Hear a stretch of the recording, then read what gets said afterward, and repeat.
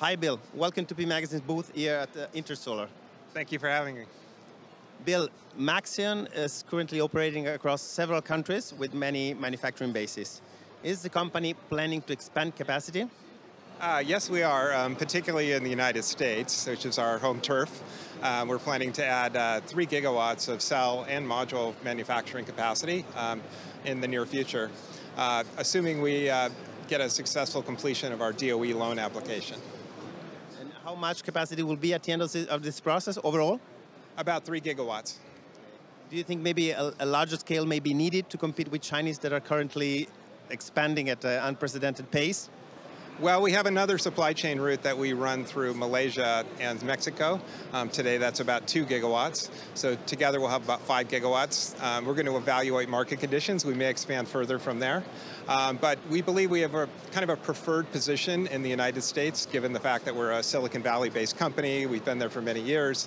And we're viewed as largely an American company in America, which gives us, again, a preferred position in that market. So let's say the focus is clearly the US right now. For our power plant market, the focus is the US. On our distributed generation market, which we market more of our IBC technology as well as our performance line, sort of a 50-50 mix, we're focused sort of equally on Europe and the United States at the same time. And maybe 10% in developing markets, rest of world, Latin America, Japan, Australia. Maxeon is a pioneer in the IBC technology. Is expanding capacity also for this technology? I mean, is this the real focus for the future too, in terms of solar module manufacturing? Yes, absolutely. In fact, we just announced we're going to expand about 500 megawatts of our new Maxeon 7 technology.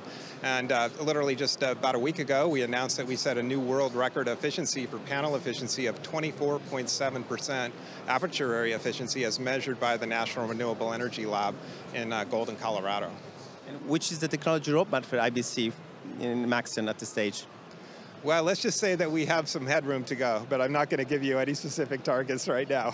So maybe just an idea of how much capacity may increase, by which percentage, which even a small percentage? We're going to grow with the market. Our designated financial model is to grow 20% on revenue year on year. So in a declining price environment, we'll have to grow our capacity slightly higher than that.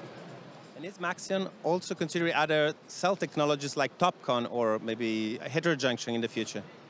Well, in fact, on our performance line product, our next generation is going to include Topcon cells in a shingled format. So we are going to be introducing a Topcon panel in the very near future. Beyond that, we'll see. We always keep our eyes open. We are very much a technology leader. SunPower, our long history. We have always been one of the leaders in technology and one of the top innovators. So we're just going to keep pushing the technology further and further up.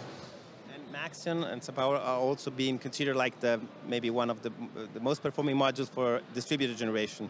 But is the company also targeting, let's say, big development in the large scale segment?